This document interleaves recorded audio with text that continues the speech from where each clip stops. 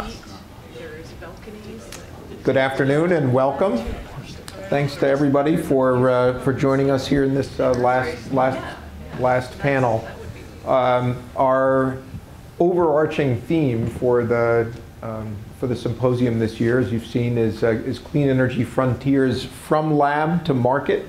And here for the closing, we wanted to think about the market of the future and talk about opportunities for research to be done in the lab today, so that all of you who remain for this session, hopefully you'll leave with a new idea that you'll take back to the lab, and we'll complete the loop that way. I'm pleased to be joined by three individuals. I asked them actually to talk briefly about their roles and responsibilities. I think it'd be better if it came from you. So just, I'm going to say quickly, this is Chris Gorman from National Grid, Chioke Harris from DOE, heard from him at lunch, Ian Shapiro from Tatum Engineering. Maybe you could just say a little bit about, so what is National Grid? Okay, so National Grid, we're the investor-owned utility that is the electric and gas provider, wires and pipes here in upstate New York. You may know us by Niagara Mohawk. And we divested from our generation several years ago. When I first joined the company, energy prices, electricity were increasing 10 to 15% per year. And it wasn't sustainable, so customers wanted lower prices, but instead they said we wanted competition. So they got competition, and now we all get phone calls at 6 o'clock at night trying to get people to switch their energy providers. So we simply deliver the energy from point A to point B on behalf of customers. Okay. Talk about the perspective of DOE. So what's the DOE's role here in the market? So DOE has a couple of different functions. One big one is kind of convening and being sort of a conduit for communication between customers in various market segments and the entities, the companies that provide services to them. So that happens kind of across various sectors. That's true in production of fuels and energy, and it's also true in consumption as well, where we work with residential, commercial, manufacturing, industrial partners and make sure that their sort of energy needs and their major pain points are reflected in the scope of research and development that's happening that we're supporting or that other agencies are supporting. Ian's the founder of a firm called Tatum Engineering. Ian, talk a little bit about what services and customers Tatum supports. So we're based in Ithaca, although we started in Syracuse just 25 years ago. We're a consulting firm and cover anything related to energy and buildings. So we design buildings, we do mechanical, electrical, plumbing, and structural design, mainly for high-performance buildings. We do energy audits, and we provide a variety of other support to NYSERDA and to utilities. And we do applied energy research. We typically have one or two NYSERDA projects or COE projects at any one time.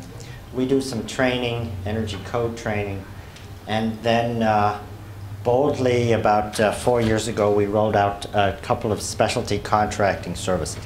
So now we are solar PV installers. We have 2 full-time crews, and we are AeroSeal dealers. We seal ductwork, typically in high-rise buildings down in Manhattan. We send a crew down for a week at a time, and we inject an aerosol. This was a fantastic lab-to-market story from Lawrence Berkeley Labs. It's a fabulous development that seals ductwork. So we decided to be bold and tiptoe out of engineering, and so far have not done any major damage to buildings. So I'm going to ask a few questions, and then we're going to open the floor to your questions. You see, we've got these three different perspectives of the market and opportunities. But I'm going to start with this first kind of question that I'm reminded that the film Back to the Future 2 actually just celebrated this moment on October 21st. in that it was set on it was set in 1985, and they went forward 30 years to October 21st, 2015. And there were these visions of the future, 30 years in the future with skateboards that hovered without wheels and other things. So let's imagine 30 years from now what the market looks like in each of your sectors. And look back 30 years to 2015. So what are the things that need to be done in the lab to get to the future markets? What's the market like in 2045? And what needs to be done today? I'm happy to take a shot. So, coming from a perspective of working in buildings, and speaking to an audience that has university people and government researchers, I want to say unequivocally the opportunities for applied energy research are endless. There are so many areas in which we have needs, it's almost overwhelming. But 30 years into the future, I had made some notes. To retrofit a building might take a few days, where we roll up to a building and a crew jumps out and does an energy audit within a couple hours and immediately moves into implementation. That is just far faster and more affordable than today. Today the process is the energy audit takes 2 or 3 months. The scoping out the work, deciding what we're going to do, prioritizing it, lining up financing, takes another 6 months to a year. And then implementing, making physical changes to the building can easily take another 6 months to a year, and evaluating the results is another year. So I see these projects coming through our office that take 3-4 years. And I dream of the day where we roll a crew up to a building, evaluate it, make decisions, prioritize, the financing is there, and we improve the building and we leave it like we've washed the windows or something. And we've reduced its energy use from 100% to 20%, to within the range of renewables. And we've slapped solar on the roof, or we've plugged them into some remote net metered solar, and we've eliminated their carbon footprint. Yeah. Chris? I'm going to go back to the first. I remember about 25 years ago when I was in Buffalo, I heard the CEO, I believe, of National Fuel Gas, who's the natural gas utility out west, and he puts a slide up of transmission towers, electric transmission towers, and said, all of these are going to go away. And that was his goal, and it was the whole crux of his talk at an event like this. And here we are 25 years later, and not only are they still standing, not a heck of a lot has changed. I would like to see a system where there is a lot more distributed generation, and we know how to integrate it in. A lot of people have said that the way the utility infrastructure is today is very similar to what it was with Edison. You generate the power in a central station. It's designed to go in one direction down into people's homes. We're still struggling with how do we move that generation source out into the community and integrate it, and how does it all talk well together. So we need to make progress on that, and Rev and your prize are the start of that. So was the vision 25 years ago with that transmission towers would be gone, that generation would be distributed? That Yes. was part of the vision. There was the big vision, him being in natural gas, that you would make electricity in your own homes. And So we'll have the pipes, but we won't need the transmission of wires. course, he wanted to keep his price. So, yes. Okay. So 30 years ago, if you wanted to watch a movie at home, you would go to Blockbuster, you'd get a VHS tape, and you would take it home, and you would put it in your VCR, you'd watch your video, then you'd have to rewind it, be kind rewind, and you would take it back to Blockbuster.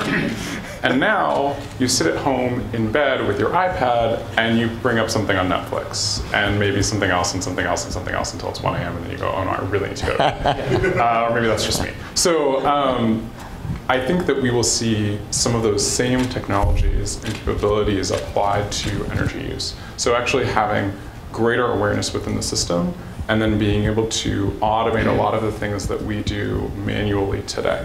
And in a big way, what I think that's going to enable is having an understanding of when something goes wrong, what actually needs to be done to fix it, figuring that out automatically, and even potentially being able to dispatch someone to take those corrective actions without any intervention from the user. So a time when you could subscribe to a service, you pay a monthly fee, and then they monitor your system, your HVAC system, your lighting, all kinds of different systems in your home or your business, and essentially they just take care of it. And you get better energy performance because you have all of your equipment operating as designed. And they can also give you feedback to say, you might want to think about replacing your refrigerator because newer models will perform 30% better and your utility offers this benefit. Click this button or tap this thing on your phone and the refrigerator will be delivered and installed for you. And it'll be rolled into your bill. It'll all be done, taken care of automatically behind the scenes. You won't have to do anything to sort of realize those benefits. So can I ask, can you imagine a different future where a third party owns that refrigerator? Yes, or that could certainly be a part of it, where that's all part of that price that you're paying every month. So the service that I'm buying is refrigeration for food, yes. Or someone else owns my furnace right. or my air conditioner, and then that operations and maintenance requirement is on the owner, and I'm paying for the service of heating or cooling or refrigeration. Fundamentally, that's generally speaking what building occupants want. They want heating, they want cooling, they want refrigeration, they want to be comfortable and satisfied and have the building meet their needs. They don't want to spend time looking up, well, who is the best, they don't want to go into Angie's List to figure out who is the best HVAC contractor in my area so I can call them, so I can schedule them, so I can be at home instead of at work, waiting for them to show up so they can show up late so I can spend way too much money on a fix to my HVAC system. They want that ideally to be something that's far more streamlined. And the infrastructure that we have in place so we can streamline something like movie streaming to your home, those same innovations can be applied to the energy system and to get people the same kind of benefits. So Ian, 25 years ago, I think you founded your company. And so the company's called TATEM, and this is an acronym. It's technology as if the earth matters. So that expressed Ian's vision for what his company would. Do you know where it came from? It came from Small is Beautiful. It came from the book. It was the same author. Well, maybe it's a subtitle. There you go. Subtitle to the book Small is Beautiful by E.F. Schumacher, who was the founder of Intermediate Technology Development Group. So he was an alternative energy guy. And the subtitle of his book was Economics as if People Mattered. And so I just twisted that a little. So over the 25 years that you had the vision of a company that would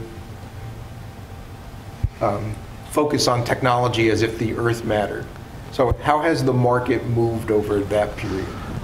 The changes have been phenomenal, almost mind-blowing, and it's primarily in the last 15 years. I think my first 10 years was 1990s, was like wandering in the wilderness. In the last 15 years, things really took off, and everything has changed. The biggest ones for me are technology developments, LED lighting, which about 5 years ago I was refusing to evaluate or specify because the products were so poor, unreliable, and the performance claims were by and large very exaggerated. And in the last 5 years, reliable, persistent LED lighting with good data has arrived. So LED lighting, solar, the drop in price of solar. I put in a solar system on my office building 5 years ago. It's $10 a watt. And today we're looking at like $2.50 a watt. The drop in price of solar PV It goes on and on. The technology developments and then developments in the services, almost lagging, but to make use of these technologies. It's fabulous, fabulous. And we've got a long way to go. I mean, our work is cut out for us to reach whatever, 40 or 50 by 30 or 80 by 50. Our work is cut out. We've got a lot of work to do, but we've come a long way. I'm happy to open the floor to questions. Are there other questions from the floor? Vince? This sounds like fun. 30 years ago, I mean, I can't believe it, I put gas in my car to get here. As compared to teleporting down today, you know. It's hard to believe, I'm telling you. Hydrogen fuel wasn't even heavily marketed back then. There's so many things that could be different 30 years from now, 40 years from now, if you think about it. The intelligence that you have in every aspect of what runs your house, the smart glass that Corning developed.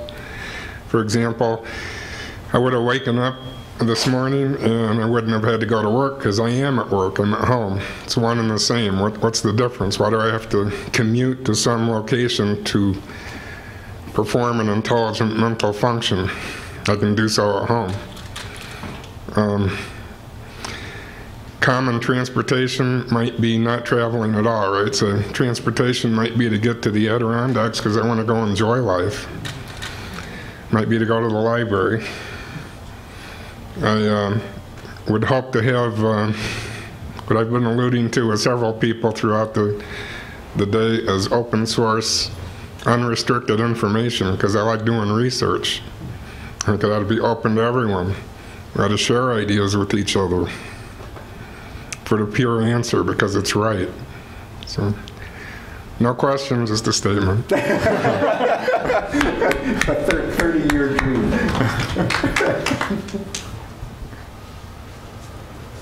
Yeah, I had a quick question, and I will preface this question by saying I was one of the speakers this morning talking on combustion, so I'm much more on the power generation technology end. And actually, a lot of the discussion this morning about the goals for 50% motivated my talk very well, so thank you for, for putting that in. But a lot of the goals that we've been talking about, especially on the power usage side, have been about New York State or the United States, the purview of the Department of Energy. And my question is, are we kicking the can down the road?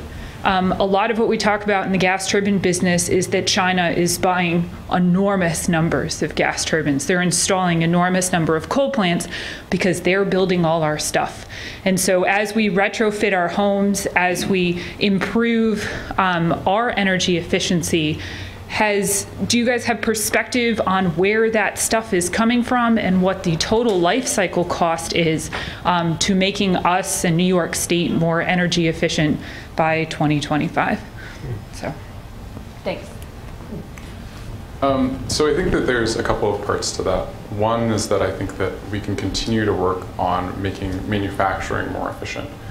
So actually changing the way that we manufacture products, moving to materials that are easier to manufacture, lighter, so they're easier to transport, so that on a life cycle basis you have less emissions associated with transporting, delivering that product to the end customer. So I think those are big areas of opportunity. Another area that I think is very exciting is the sort of, I don't want to call it trickle down because I think that's a very weighted term, but this idea that the innovations that we develop for New York or the innovations that we develop for the US are not restricted to the US market. So if we develop products that perform better, that use less energy, that are more efficient, there's nothing precluding those technologies from being adopted in other countries. And that cuts both ways. There may be other countries where economic conditions with respect to energy are different, such that the products that are appropriate for those markets, the development cycles and R&D effort that's put forth in those countries can eventually reach US markets as well. So in sectors where, for example, in the building envelope, if there are areas where energy prices are very high, and that it encourages adoption of more efficient building envelope products. Those same products can eventually be adopted in the US market, and the sort of heavy lift in terms of the first cost for adoption has already been taken care of in those other places. Any other comments? First? Yeah, I was trying to figure out how to work this pitch in. National Grid has got a very robust economic development group, and part of what we're focusing on is how do we get some of the manufacturing inside New York State, and the recent announcement with LEDs and DeWitt is part of it. We've got a REV project in Buffalo, and it involves putting solar panels on underserved, underprivileged areas. And it's not just, we're going to buy your solar panels and come and put them on people's roofs. It's some of the manufacturing is going to take place in that area. And if you go to our economic development website, which is shovelready.com, Niagara Mohawk actually coined that term years ago, so we own that domain. Under grants, yeah, I mean, a lot of people don't know it. It was created right down the road here. But we have grants, and there's 2 of them for sustainable and energy efficiency. And for example, there's a lot of dairy industry taking off processing facilities. So we gave a wastewater treatment facility that was processing that $500,000 to put a digester in and make electricity from that. So the pitch, which is kind of leading into, go to that site, and if you've got technologies or demonstration type projects, there is funding through National Grid potentially for that type of thing. And again, the effort is, not only can New York State be more efficient, but how can we develop the manufacturing and the technologies and keep it here too?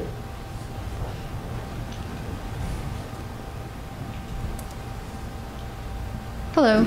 I'm an assistant professor at SUNY ESF, and we have a pretty unique major in sustainable energy management.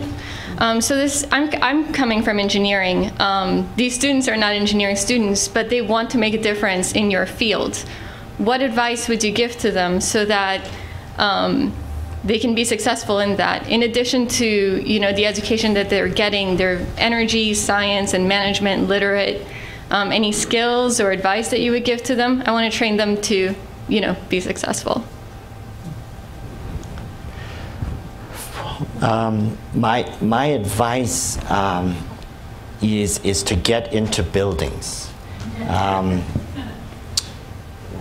I continue, after 30 years of work in the field, I continue to learn virtually every time I step into a building. And so we have firms like mine, and there's another 50 across upstate doing energy audits. We go into buildings and we climb into attics and we get dirty, but we learn something every time. So especially in the field of building science, just to get into buildings. Other advice? I think the piece of advice I would give is, as much as possible, make sure your students have internship opportunities. I think that that's a really great opportunity to get sort of hands-on, on-the-ground experience, and in particular to get a better context for, or a better understanding of the applications of the things that they're learning in the classroom. I think that that can really help sort of contextualize and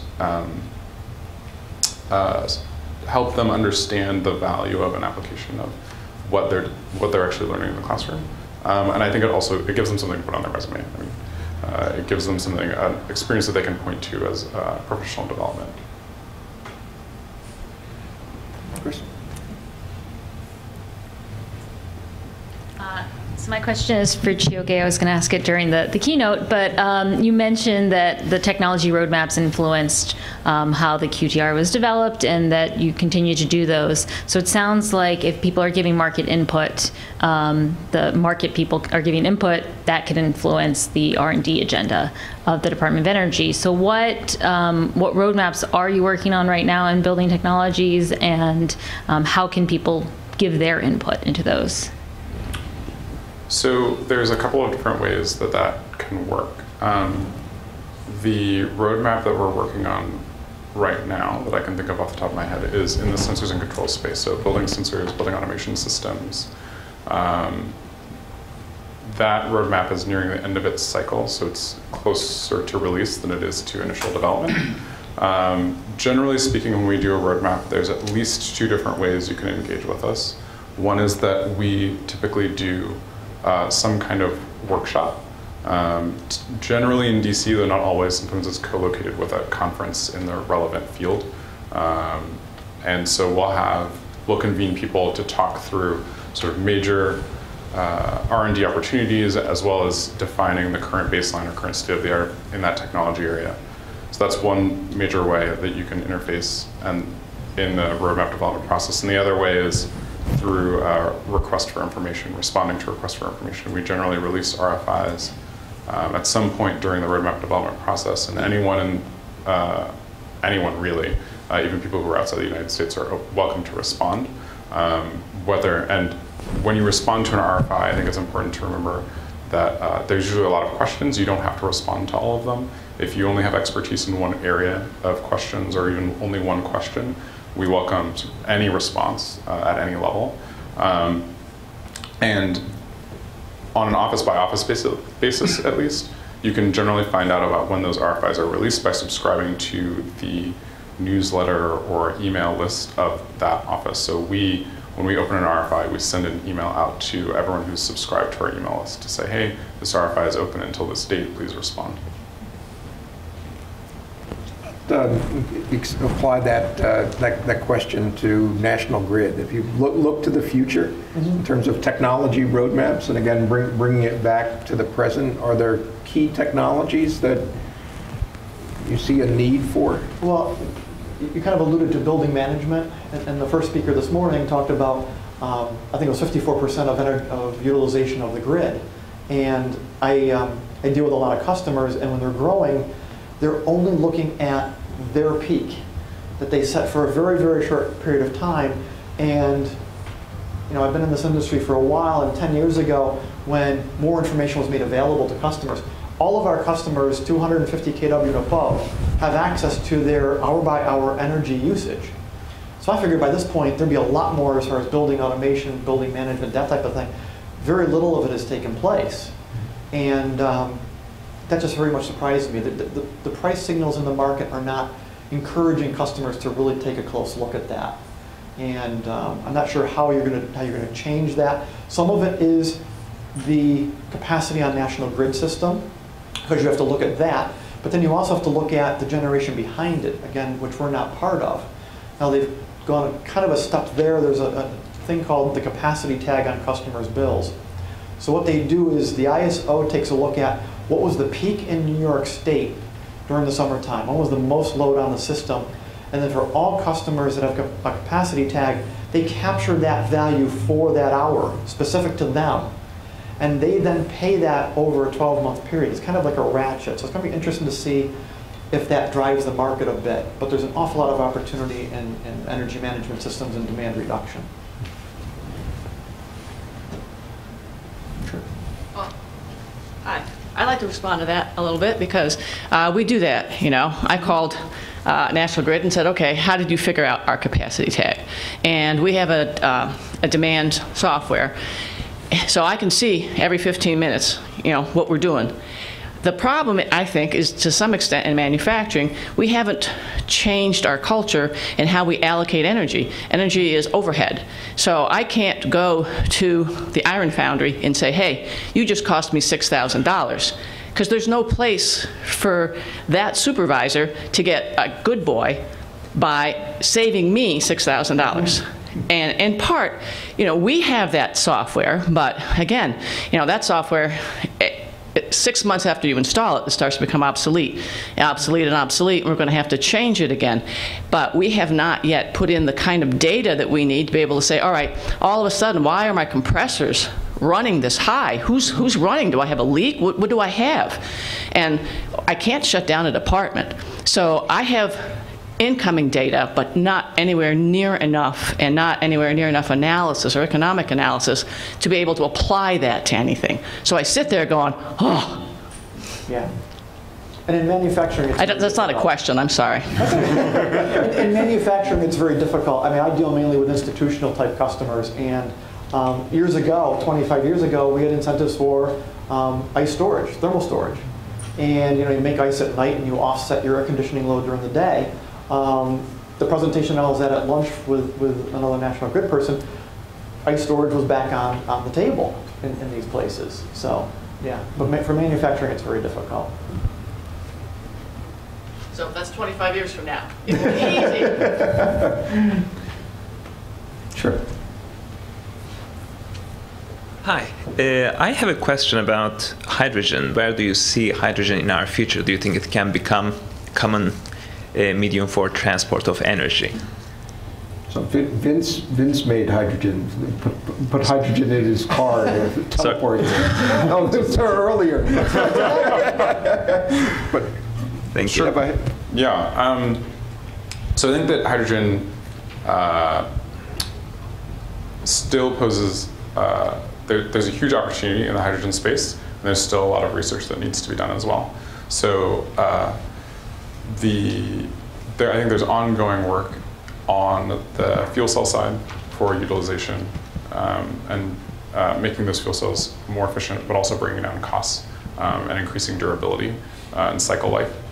And there's also work on the very significant problem of hydrogen storage. Simply because of not necessarily from a safety standpoint, but just from a density standpoint. Getting hydrogen to the density that you need for mobile applications, I think is still a very active area of research and still a big pain point. And then of course there is fundamentally, as I talked about a little bit or alluded to in my talk, there's the issue of infrastructure.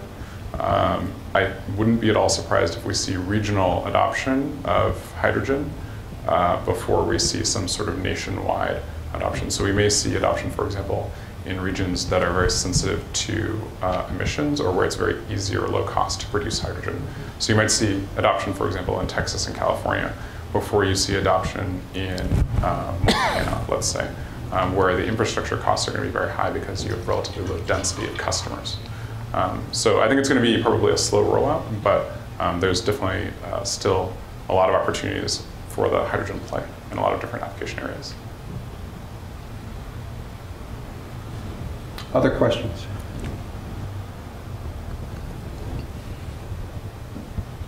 Other answers? I will just reiterate what I said earlier. The opportunities are just endless. If anyone needs a research project, if anyone has grad students who need projects, just drop me an email. I've got a list longer than my arm.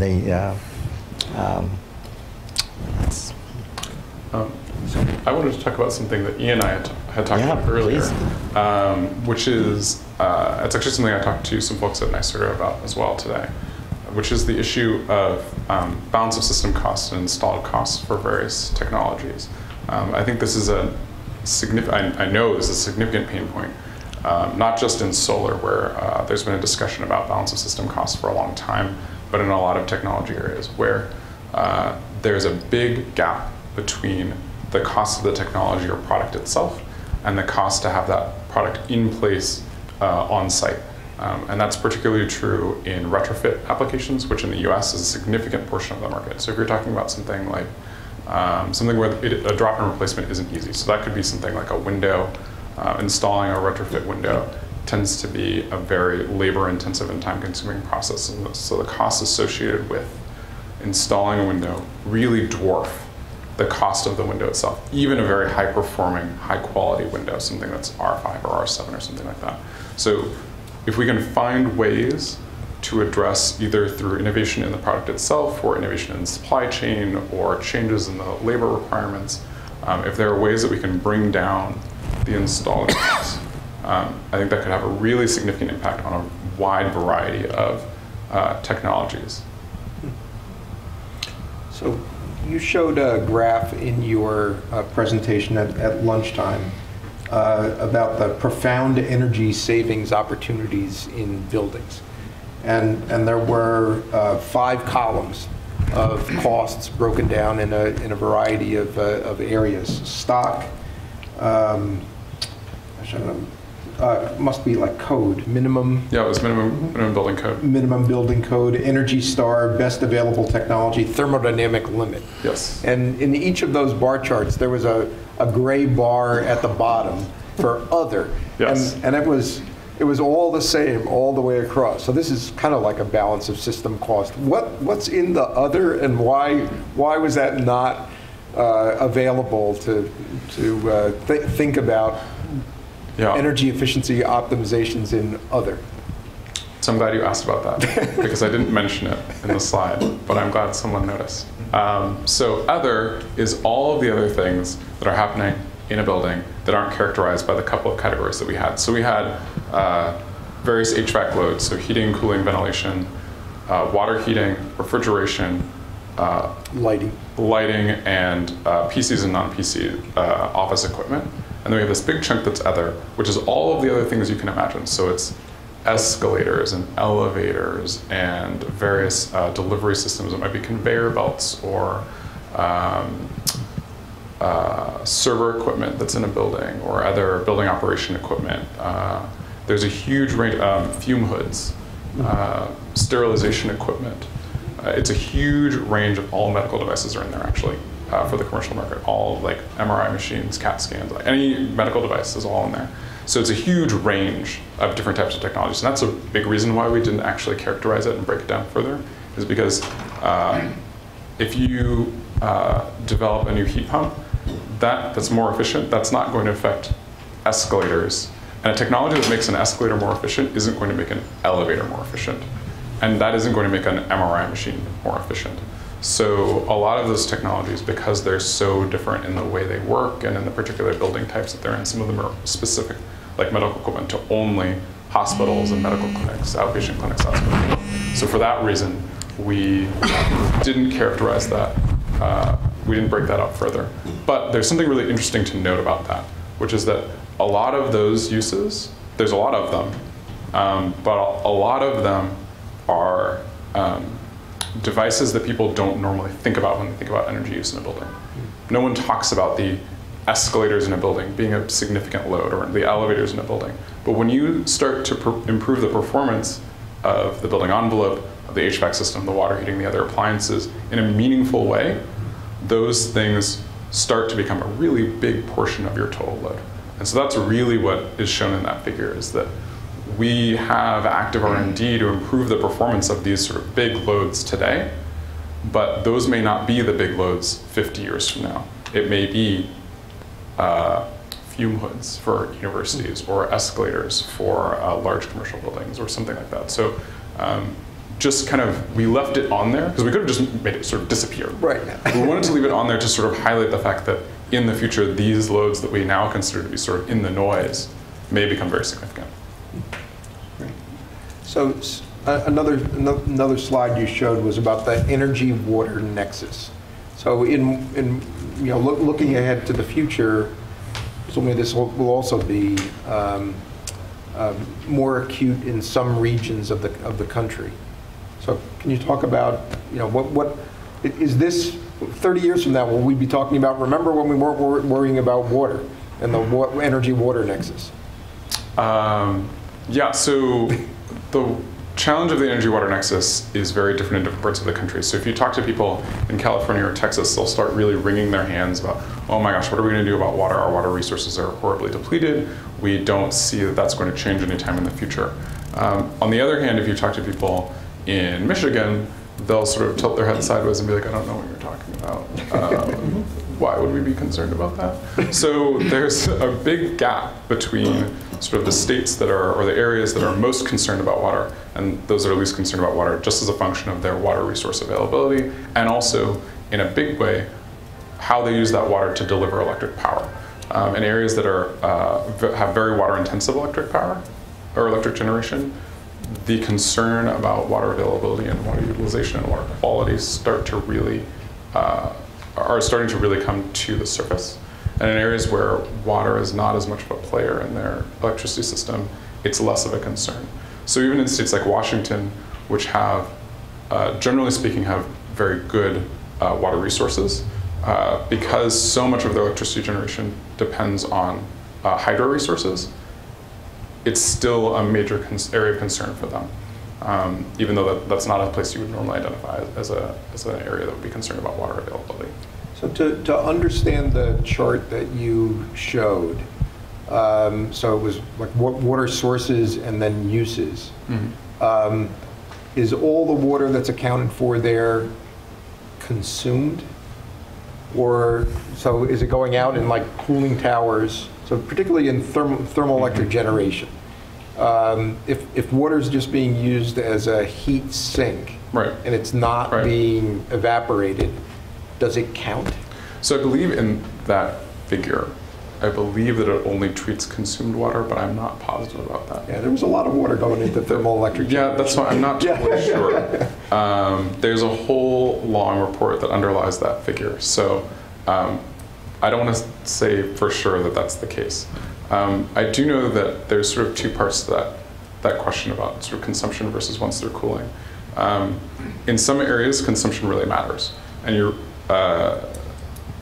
even though there's a lot less water being used, there's still a big concern with consumption. And moving to something like dry cooling or partial dry cooling is something that would really make a lot of sense. There are other places where once-through cooling is actually fine because of the particular nature of the water resources available to them. But in places that are hot, even if they have good water resources, very often in the summertime when they need that power most, those water resources are also hot. And so they may run into discharge temperature limits where they're going to end up incurring fines or penalties associated with that. And so there may be environmental impacts associated with once-through cooling systems, even in places where the volume of water is completely sufficient. I'm going to put out a last call for any final questions from the folks who are gathered. Hearing none, I want to thank the panelists for your time and your contribution. I want to thank you all for joining us at our 15th annual symposium, and invite everyone to join us out in the library at the Crown Plaza across the way. We'll have a no-host reception, so bring yourselves and join us. So thanks again.